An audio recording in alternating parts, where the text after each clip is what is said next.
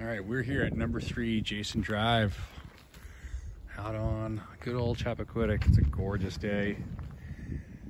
Looking and feeling like spring, a light breeze. This house was built in 1993. Owners have passed away. House is vacant and easy to show. You got the main house, which is a 1,500 square foot, 3-bedroom, 3-bath home.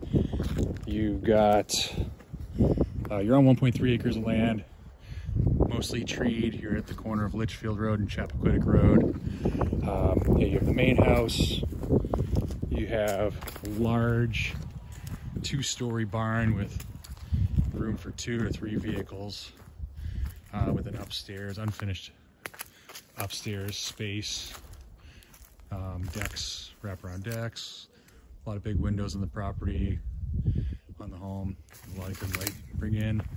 But pretty cool property, pretty quiet out here, and the septic is past Title 5 for 3-bedroom. We're gonna take a walk on inside.